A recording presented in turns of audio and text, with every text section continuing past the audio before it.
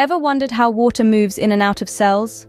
Today we're going to journey into the microscopic world and explore the fascinating process of osmosis. Imagine this. Water molecules are like enthusiastic partygoers, always ready to move from a crowded room to a less crowded one.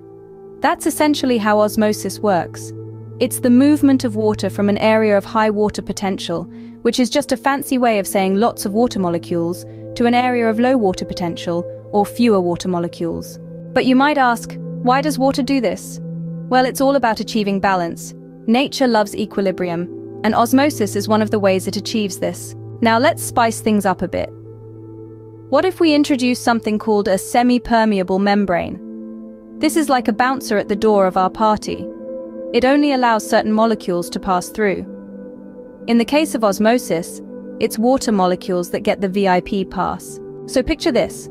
On one side of the membrane, there's a high concentration of water, and on the other side, there's a lower concentration. What happens? You've guessed it. The water molecules start moving from the high concentration side to the low concentration side, trying to create an even distribution. This process plays a crucial role in life as we know it. It's how cells in our bodies maintain the right level of hydration. It's also how plants draw water from the soil. But here's where things get a bit more complex.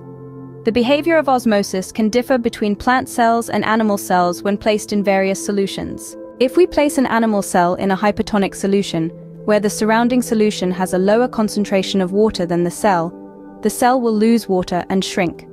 It's like a balloon losing air. But place a plant cell in the same solution, and it behaves differently. The cell wall of the plant cell prevents it from shrinking. Instead, it becomes plasmolysed, a fancy term meaning the cell membrane pulls away from the cell wall. On the other hand, if we put these cells in a hypertonic solution, where the surrounding solution has a higher concentration of water than the cell, the opposite happens. The animal cell will swell and might even burst like an overfilled water balloon. But the plant cell, it becomes turgid or stiff, which is actually good for the plant, giving it structure and support.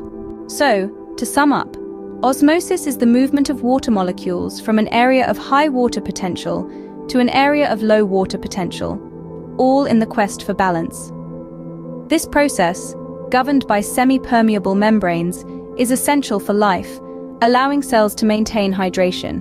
But remember, the effects of osmosis can differ between plant and animal cells when exposed to different solutions, thanks to the unique properties of their cell structures. Now, you can impress your friends with your knowledge of osmosis.